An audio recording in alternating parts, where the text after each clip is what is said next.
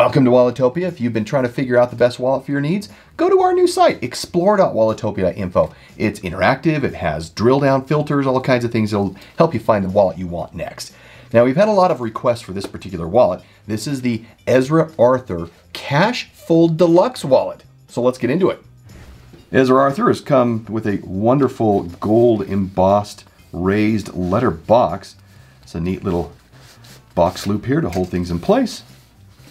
Open this up. Tissue paper, another layer. Layers are important. It demonstrates effort. And we have a cotton bag here. And here we go. A Cash Fold Deluxe wallet. This is the whiskey color. It seems a lot lighter on their website than what we have here, but no matter.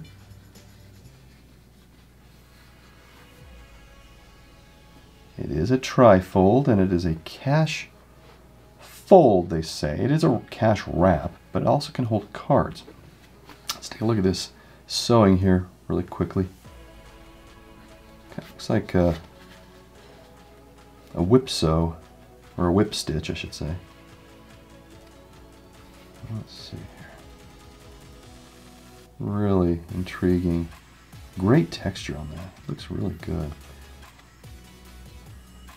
The Ezra Arthur stamp here, and on the back and the bottom also has their stamp.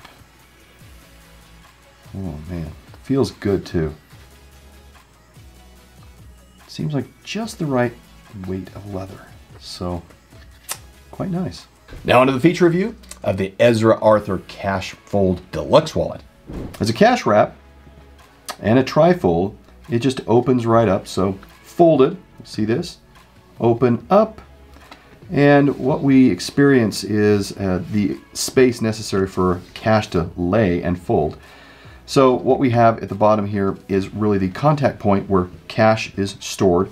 It slides in here, and it is also the place where you put cards. Cards do belong in here. It is part of the capacity and features of this particular wallet. And from there, cards, cash, pushed, stored here, this bottom pocket slot, at which point it folds, and you have your wallet. And that is a quick review of the Ezra Arthur Cash Fold Deluxe wallet. Now to the card and cash insertion test.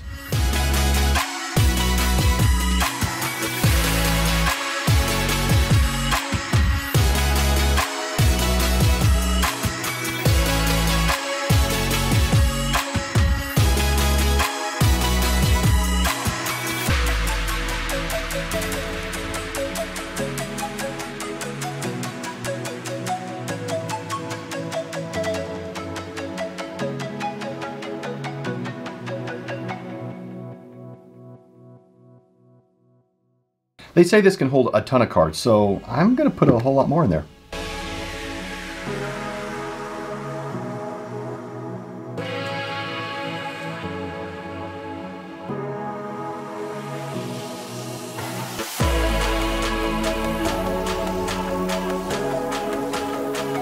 Okay, that was kind of fun. I put 19 slips of cash in here, 19 notes, and I have 7 cards in there.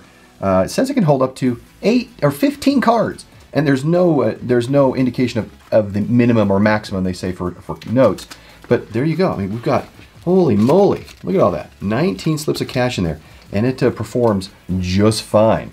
Now, of course, it does get fat, but of course, it doesn't close as well. It just kind of flips open right now, but it would adjust to that always. I mean, leather will do that to you. Now, designed and made in the United States, this is from a one-piece of Horween Chromexcel veg tan leather. And if you're not familiar with the Chromexcel line from Horween, it is a veg tan leather, but it does incorporate some chrome tanning concepts in the beginning of the process. But it still ends up with a, oh man, yeah, the great smell. Man, it's still a really good smell. Now, this wallet sits as a combination between the Ezra Arthur's Cash Fold and the number 2 wallet.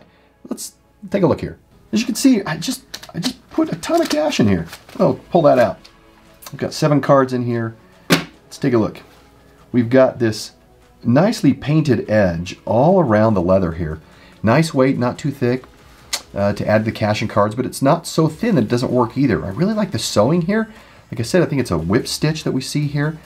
The problem though is that if this thread gets broken, it will unravel if I'm familiar with the stitch. I might not be, but it definitely isn't a saddle stitch. And so somebody could educate me on this particular stitch here, but I would have concerns that if it broke, it would come unraveled.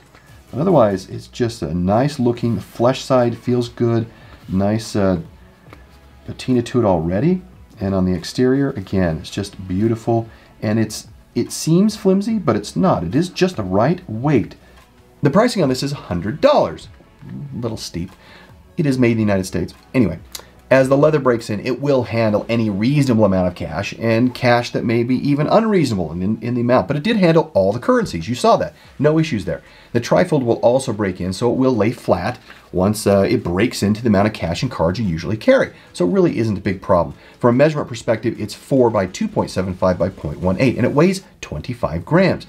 They do have a lifetime warranty on the stitching, which is perfect, as that would be the only part of this wallet that really could fail because it's one piece of leather.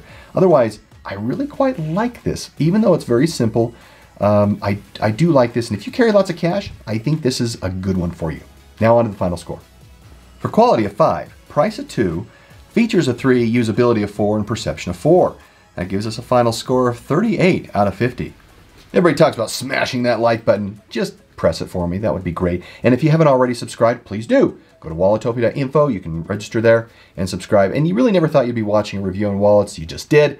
And you made it to the end. I appreciate it. We'll see you in the next review. Bye.